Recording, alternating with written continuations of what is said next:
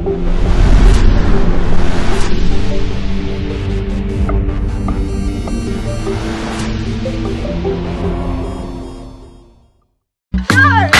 D. Yaga.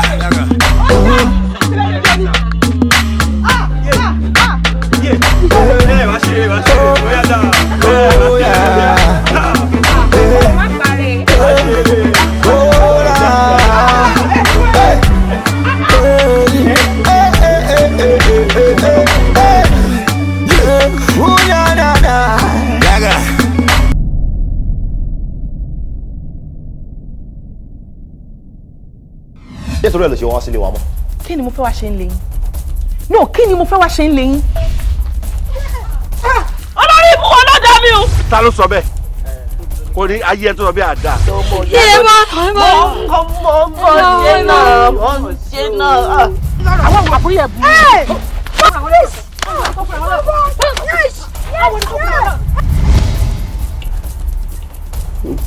Kí ló dé tó wù mí?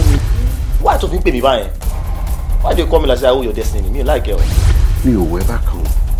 Ṣùgbọ́n ṣe ló sọ̀rọ̀ bí ìgbà tí wọ́n ti fi ìfẹ́ dùn.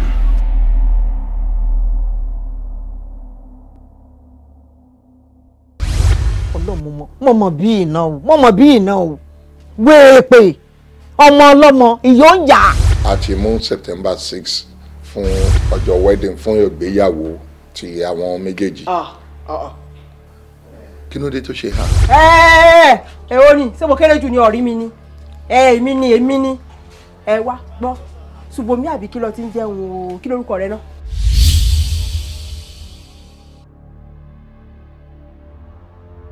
To me, I think you guys, it's not even I think, you guys are worlds apart. Màámi ń jọ̀wọ́ sọ́jọ́ wo, àlẹ́ náà lẹ́ni kí n wá bìgbà. Ló jẹ́ mú búùmù mi wálé. Dùn gbọ́ngbọ́n kan sí eléyìí tá a ṣe kù bẹ́ẹ̀ náà láti ń bá lọ yìí fàájì ni àbó dànkáyà.